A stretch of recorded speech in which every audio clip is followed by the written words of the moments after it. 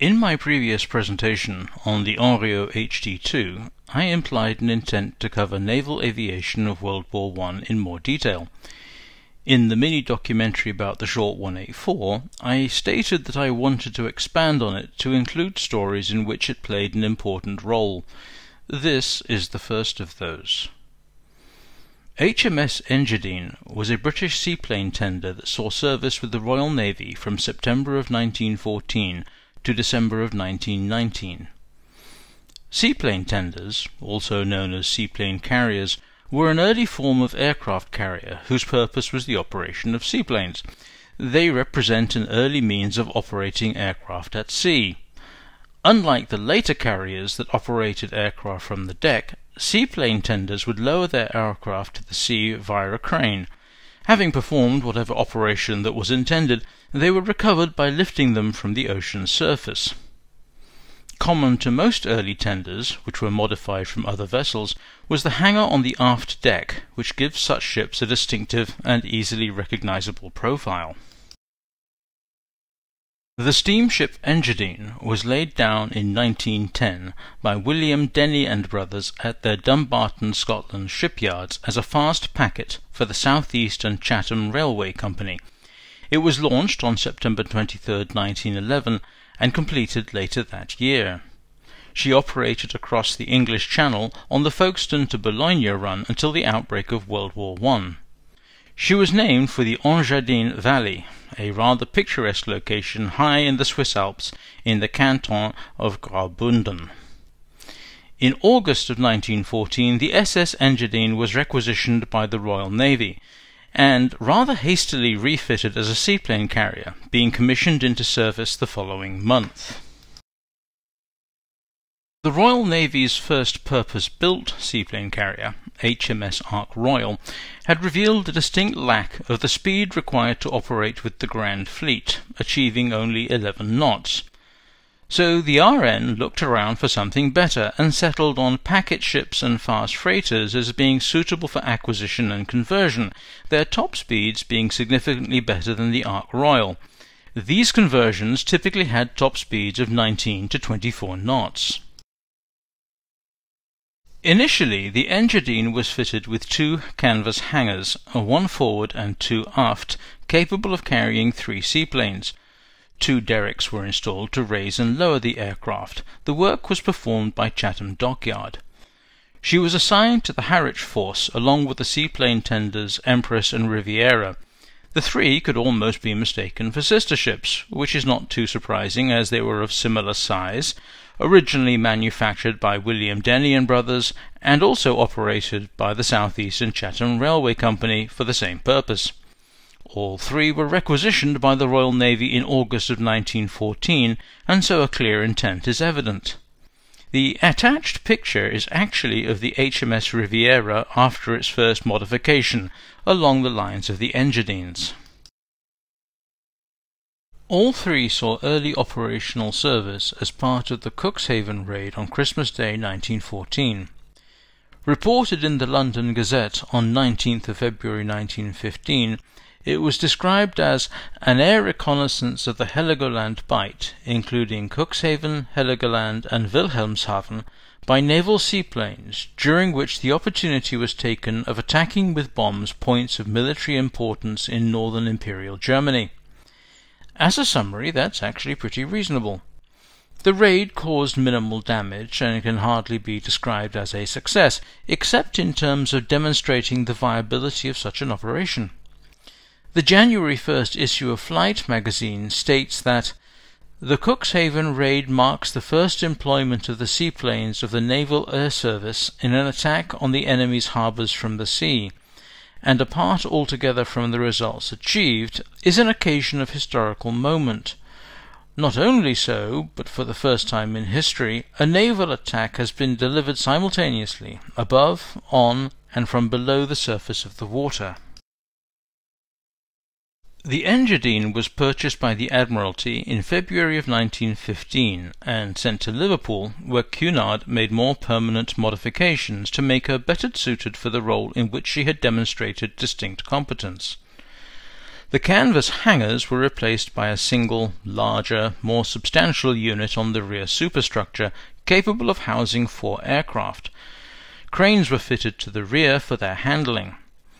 Armament was included in the form of 4 quick-firing 12-pounder guns of approximately 76 mm caliber, and 2 3-pounder or 47 mm Vickers anti-aircraft guns. She also carried a pigeon loft that housed carrier pigeons to be used by her aircraft if their wireless was broken.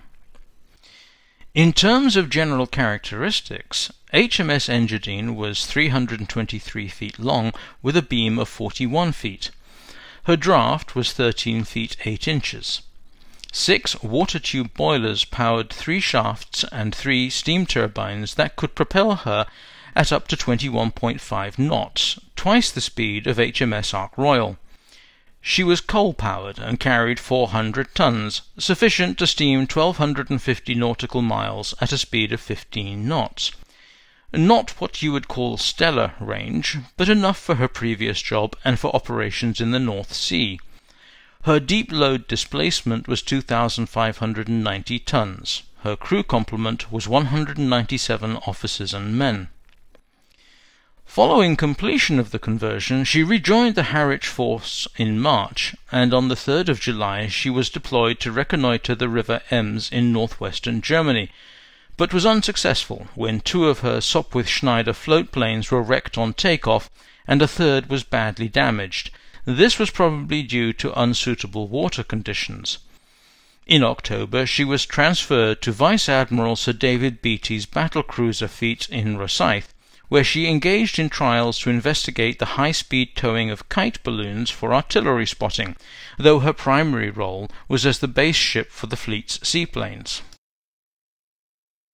On May 30, 1916, Engadine was attached to the 3rd Light Cruiser Squadron commanded by Rear Admiral Trevelyan Napier, carrying 2 short 184s and 2 Sopwith Baby floatplanes.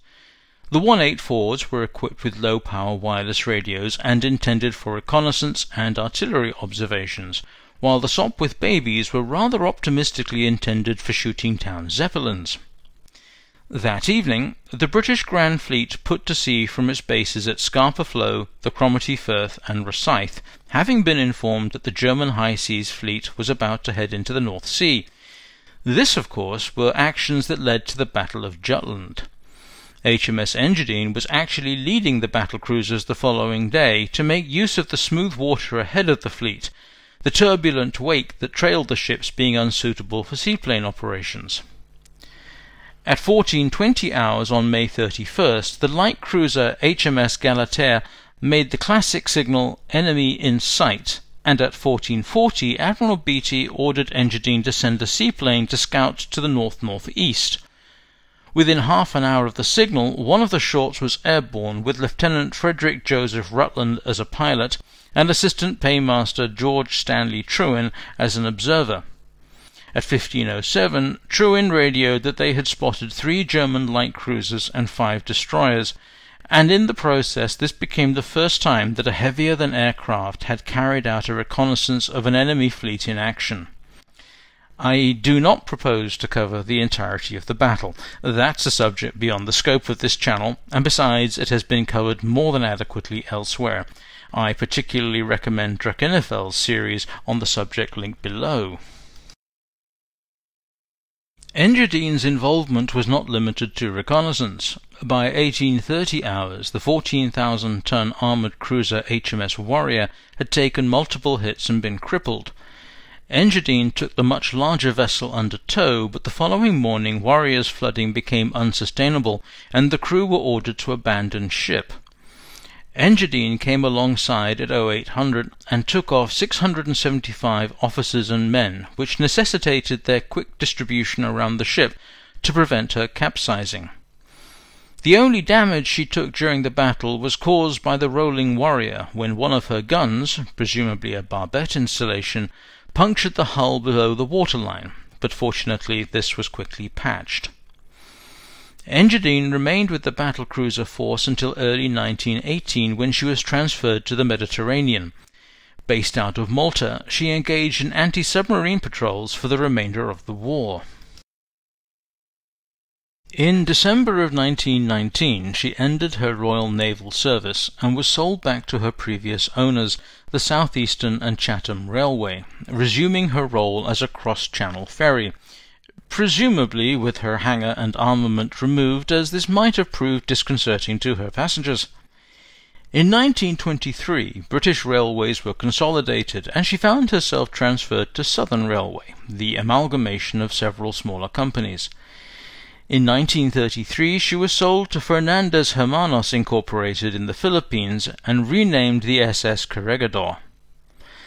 For the next 8 years, the Corregidor served as a luxury inter-island packet.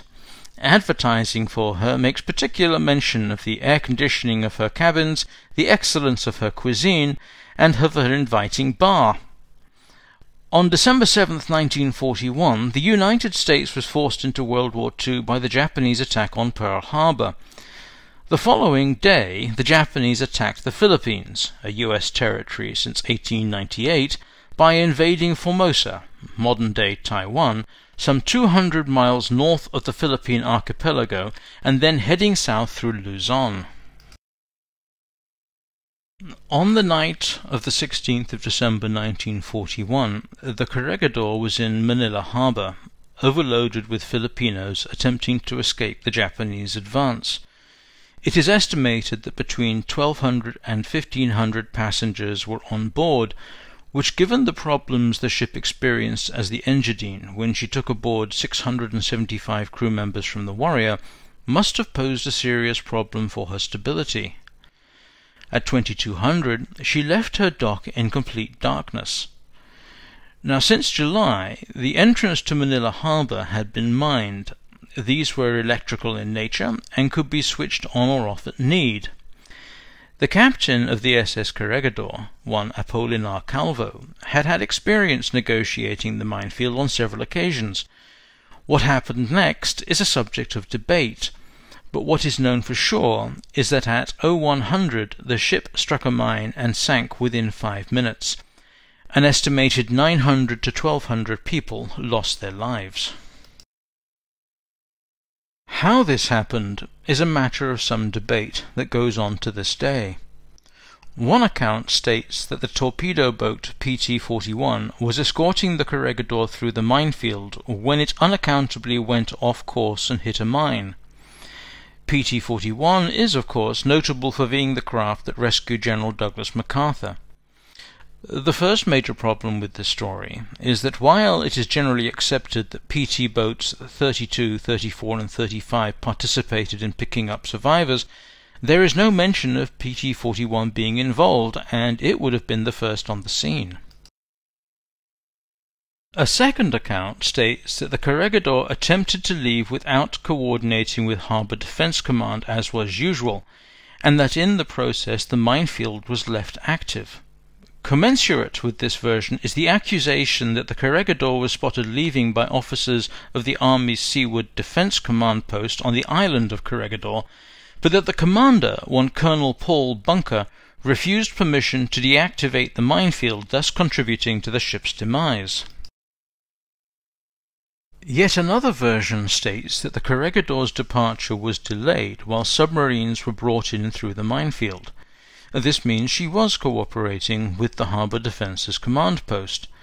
The control ship was about to signal the Corregidor to proceed when she struck a mine in the outer field.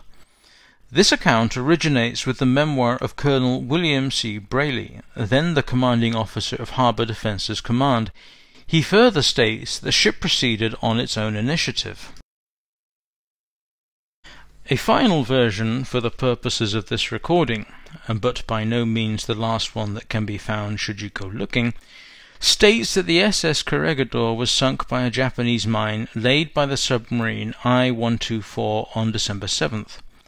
The I-124 had certainly laid 38 Type 88 mines off Manila Harbor, and one of these is credited with sinking the Panamanian-flagged cargo ship Daylight on January 10, 1942.